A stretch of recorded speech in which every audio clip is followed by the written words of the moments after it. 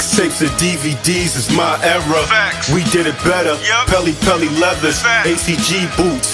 We 80s babies and early 90s when it got grimy. I was out of this world, you could not find me unless you check the lobby. Hustling was my hobby. We was lobby boys before Jim Jones. You could catch me in Harlem eating Jimbos.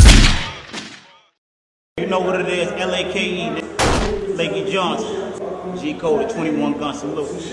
Now, originally, Lakey the Kid and Prodigy were cool. They had a few mutual friends, so they had somewhat a good relationship. Now, we all know Prodigy isn't from Queensbridge, so Lakey was friends with Havoc first, and a lot of the goons from Queensbridge in the neighborhood gave Havoc a lot of respect because of their love and respect for his brother, Killer Black. Now, after being released from prison, Lakey the Kid had the mindset of linking up with his fellow rappers from the neighborhood so they could do something productive. He felt like instead of robbing and extorting them, it would be better if they came together. And he basically used the lavish lifestyle that his peers like Nas and Cormega was living to motivate him to get more for him and his people. Now, according to Prodigy, he says back in 1999, he seen Lakey the Kid when he first came home from prison and invited him to the Mobb Deep album release party at the Tunnel for their Murder Music album. Now, the day of the party, he said he gave Lakey the Kid about 12 passes to get in and supposedly told him to get there early because the passes were only good till about 11 p.m. Now, being that Big Noise took long, Mobb Deep didn't get to the tunnel till around 1 a.m. Now, Prodigy says he tried his hardest to get Lakey and his guys in the tunnel. He even told security to make sure they got him because they all had passes,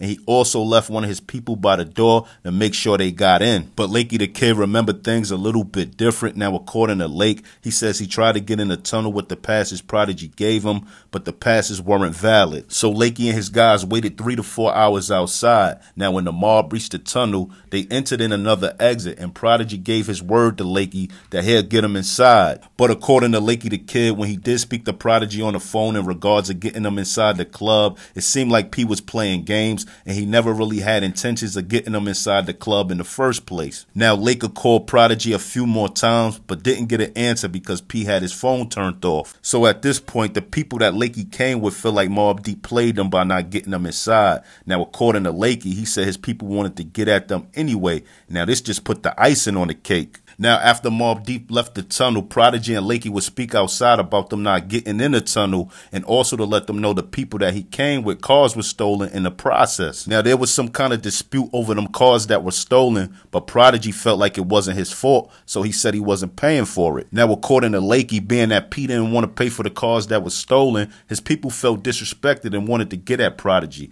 Now, as Prodigy and Lakey were having a conversation about the situation, supposedly Sherm the Worm hopped out the car. He went to Prodigy, hit him with a two-piece, and knocked him out. As he knocked him out, he went around his neck and took off his chain. Now, according to Lakey, he said Prodigy was getting beat so bad he literally was crying on the ground. Now, supposedly one of P's people tried to step in for Prodigy, but he was threatened by Worm, so he fell back and got back in the car. But eventually, Lakey was able to calm things down, so he picked Prodigy off the ground and helped him back in his car. Now, according to Prodigy, at this point, he just felt like he was set up by Lakey the Kid. So now P is in his car, and he pulled out his gun out the stash with intentions of shooting the car up that Lakey and Worm was in, but he decided not to because he had people in that car like Cormega. Now, Lakey says that's cap because if P wanted to shoot anybody, he had every opportunity to do so. Now, as far as Lakey setting up P, Lake says he didn't have anything to do with it, and if he wanted to rob Prodigy, he could have because he was at his house every day in Long Island when he first came home. Now, Prodigy feels like Lakey was being sneaky and was basically trying to friendly extort them. So supposedly after Prodigy was beat up and robbed for his chain, he said he no longer rocked with Lakey the Kid. But the next day, he said he did meet up with Lakey to get his chain back. Now, when he met up with Lakey the Kid, Prodigy says that Lakey invited him to the Hit Factory to come hang out with Nas and others. And he said he actually went to the Hit Factory. He came with his gun, and he came with a black guy. And he said Worm almost broke his nose, but he still came through to show them that he ain't give a uck. Now, on a Sub-Zero DVD, when Prodigy was asked about this whole situation, he went on to say F Lakey the Kid and his muscles, and he'll shoot Lakey the Kid in his muscles. Try to extort nigga and put pressure on. He's like, fuck you, nigga, and your muscles, nigga. Shoots in one of your muscles, like straight up and down. Huh? Prodigy was crazy.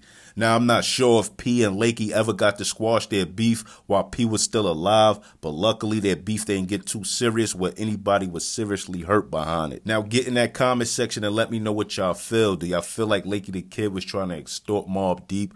Or do y'all feel like Lakey the Kid had something to do with that altercation at the tunnel and he was just playing it off like he didn't?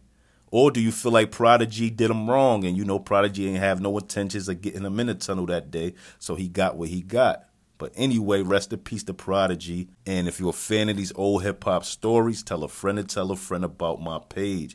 Like, comment, subscribe, and hit that notification bell. More exclusive content coming. And I'm out. 1.